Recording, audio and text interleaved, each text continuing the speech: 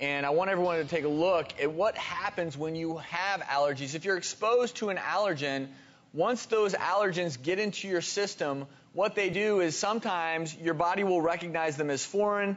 You'll get these IgE molecules attaching them to mast cells, and then there's this huge histamine release. And the whole idea behind these shots is that you are slowly exposing the body to the allergen so that over time your body no longer thinks of it as a foreign invader. But you're talking about, is there an alternative? And the good news is this, there's actually sublingual drops now. Which is a great option. It is. Yeah. But it's been proven to be very effective in Europe. But it's using it. It's not yet FDA approved here. We're still moving through those final stages. Because when you go into the doctor's office for the shots, oftentimes you have a mild reaction, and you're at the office, they're ready for any reaction. So they need to make sure that this is going to be just, hopefully safer because you're going to be doing it at home. But docs are using this, I think, off-label in some circumstances.